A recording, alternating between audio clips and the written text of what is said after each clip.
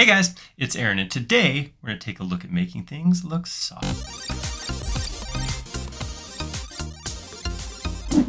So, softness is a tactile thing, right? It's something you have to touch. You have to touch something to realize its softness. You can't taste, hear, or smell softness. You have to touch it.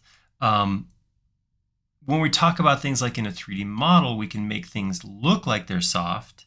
And we do this by things like adding textures or colors to that maybe reflect less light, indicates that they're not hard. Or when we're talking about geometry, 3D geometry, it's things like rounding off corners. So let's take a look at how to quickly and easily make something look softer than it actually is. All right, so I got a couple of cubes right here.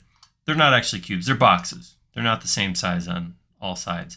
So what we're going to do is we're going to look at how to make these corners look a little bit softer. We have a couple options here. I'm also going to mention maybe some extensions that can help you with this too, but there's one principle in particular, which is using the soften and smooth edges dialog that's going to help with smoothing geometry.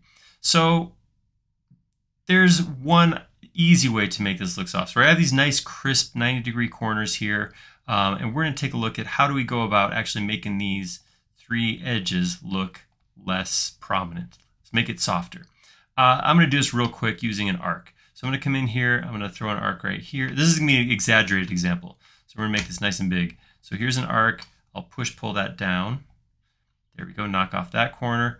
Go back into my arc, put another arc right here on this edge, like that. Grab this edge, and this edge.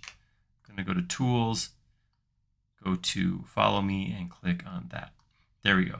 So now we got these nice soft edges. I could come in here and I could get rid of these extra lines around here to make this look even softer. And got them all. There we go. So there we go. So now obviously very nice, very soft. This is big, obviously. I went with this nice big round corner. But we can do this without adding all of that. The other thing we did do there is if I turn on Show Hidden Geometry, I can see I added a lot to this. So what was originally, what's this? 18 entities is now 582 entities. So you can see this looks great, but it added some geometry to our model. It's also exaggerated. Like I said, this is way out there. If I'm just trying to knock off a corner, I'd probably want to use arcs that are maybe, just a fraction of the size, just a little teeny, cut off the corner, but you can see it does a lot there. So one of the things you could do, I could do this right now, is I can just grab these three edges right here, and I can tell it to make that soft and smooth. And when I do that, we got to turn off my hidden geometry though. You can see it gets rid of those lines, so it can kind of start to suggest softness. This is a little bit crazy, right? This is actually, it looks like it just hid lines. It didn't necessarily soften stuff so much.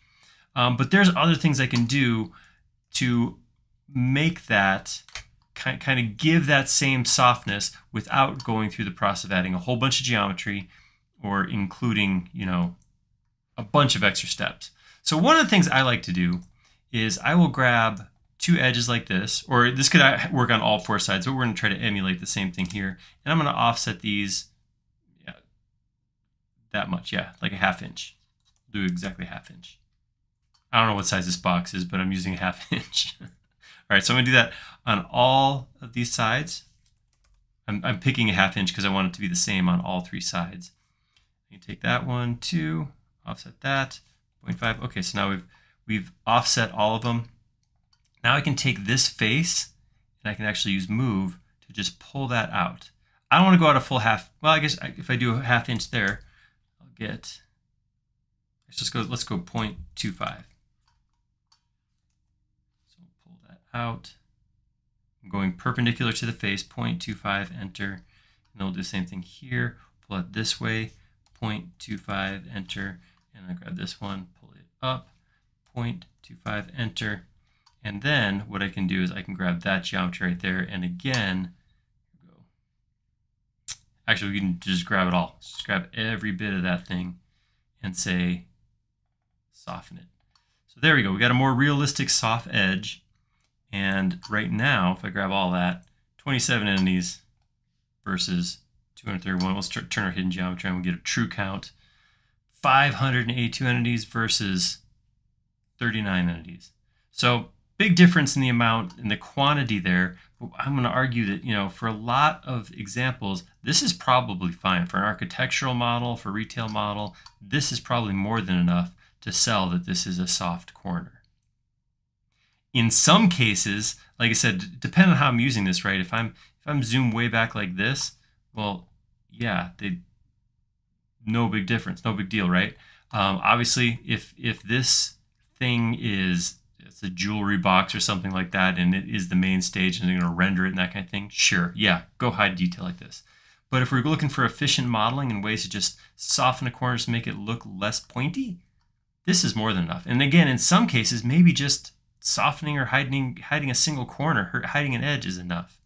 So over here, we have a couple examples. Same thing, very similar. Here I have a couch cushion. So if I look at this couch cushion all by itself, see there, yeah, it looks really nice.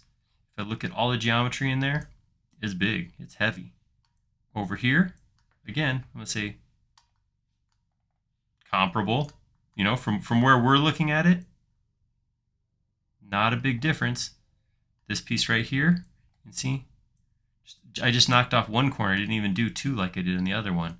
So a fraction of the geometry. So you can actually see it here, right? You can see all the extra edges, all the extra lines versus here just getting a slight knockdown and then soften and smooth.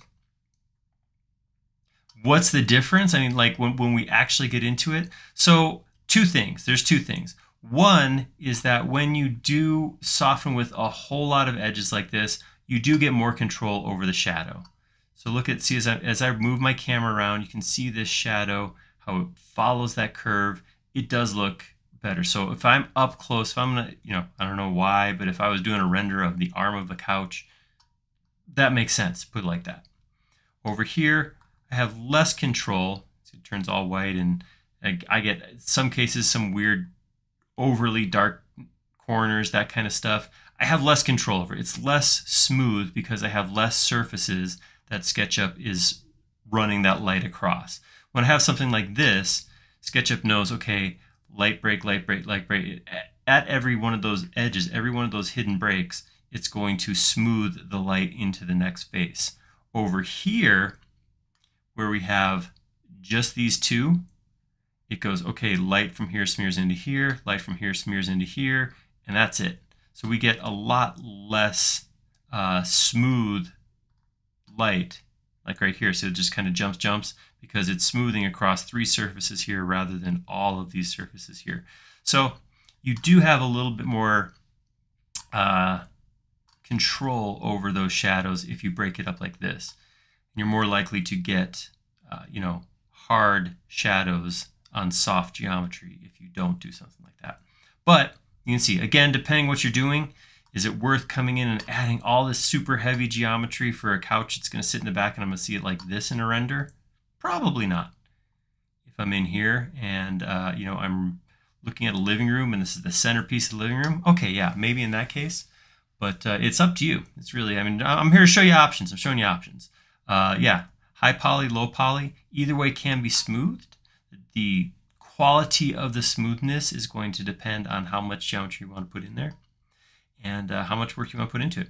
One of the other things to mention, of course, is this doesn't have to all be done manually. I don't have to do this couch the same way I did this block here with multiple steps. I can use extensions like Fredo Corner or Mindside Studios Bevel, something like that, to get a bunch of these smooth corners at the same time. But the fact is, at the end, depending on the amount of geometry you put in there, you're going to end up with a heavier model, but again, more control over how that light falls across those smooth corners. So, like I said, options. But something to note, that all it takes to go from being a hard 90-degree angle to being what could be a soft geometry is something as simple as softening an edge. Again, if you're taking something like that same sofa we had and it's going to be this big in the corner of your model, you might just not even knock the corners off. You might just selectively soften a few edges just to make the front look like it's soft. It's up to you, but You don't have to go to the point of modeling every single crease in geometry that's in a piece of furniture or something like that. You can get away with just hiding and softening specific faces. I hope that helps. If so, go ahead and click like down below. And if you haven't already, please do subscribe. We create several videos each and every week and be notified of all of them if you subscribe. Most importantly, though, please do leave us a comment down below. How do you go about this sort of thing? Or do you have to do this? Do you ever soften anything? Do you have another tip you think would make a good video, or do you run into a problem that you'd like us to help you answer? If so, let us know in the comments. We like making these videos a lot, but we like them even more when the showing. Ooh, I was almost out. It was my last line. We like making these videos a lot. We like them even more when they're showing something you want to see. Thank you.